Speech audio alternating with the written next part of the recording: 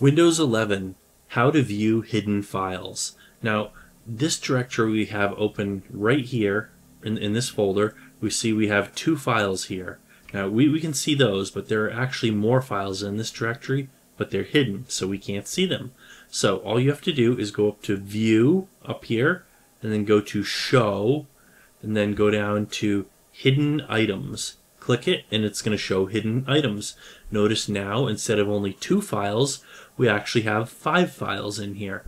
And notice the icons for these 3 files are slightly darker. They're a little bit grayed out.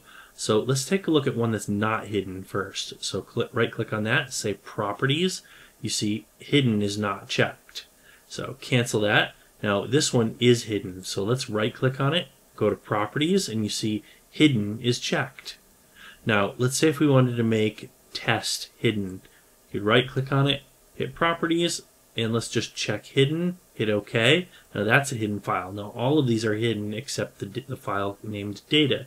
So if we go ahead and go to view, show, and unclick hidden items, they're all going to be, we're not going to be able to see any of them because we're not showing hidden files. And now not only are those originally hidden files hidden, but we hid one more file. So that's how you can view and hide files in Windows 11.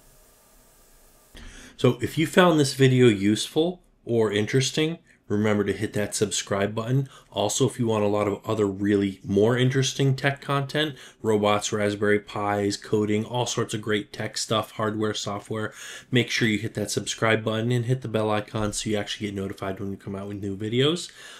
Any comments or questions, leave a comment down below. And that's it for today. So thanks for watching, and we'll see you guys on that next video.